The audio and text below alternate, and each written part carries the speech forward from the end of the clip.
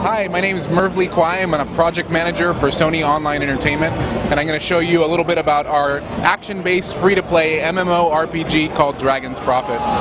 Dragon's Prophet is a game where you play as a character who can ride, capture, train, and fight alongside over 400 different types of dragons in our game world. It's a game where you and your friends combine efforts to overcome a great evil in the game. The story is based around an ancient dragon who is coming to take over the land. He had tried to do so in the past, but he rises again in modern day, and you as the player have to stop him. Some of the neat features about the game is the dynamic combat system, and as you can see on the screen right now, we're actually capturing a dragon.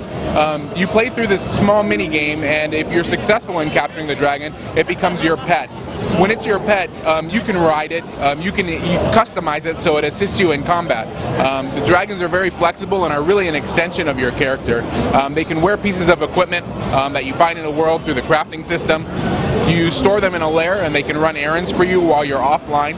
So if you're interested in crafting and that sort of thing, you can actually send the dragon to go get wood for you in the world and supplement your gameplay while we are actually offline.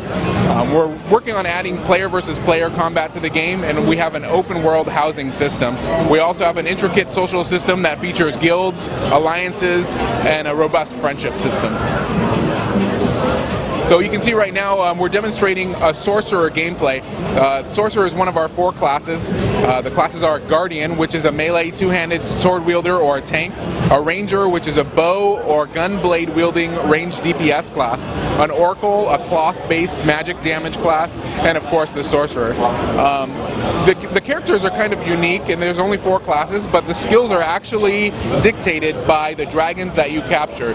The characters don't gain traditional heals or taunts or any common MMO mechanics. The dragons are actually the ones who impart those abilities onto your character. So while you may be a guardian or a two-handed sword wielder, you could quickly turn your paladin into your character into more of a paladin type character by finding dragons that allow you to heal, or a more shadow knight or dark knight type character if you find dragons that allow you to deal magic damage. So is this game out and available now? Sure. Dragon's Prophet is in its open beta phase, and you can download it at dragonsprofitthegame.com. It's a free-to-play title.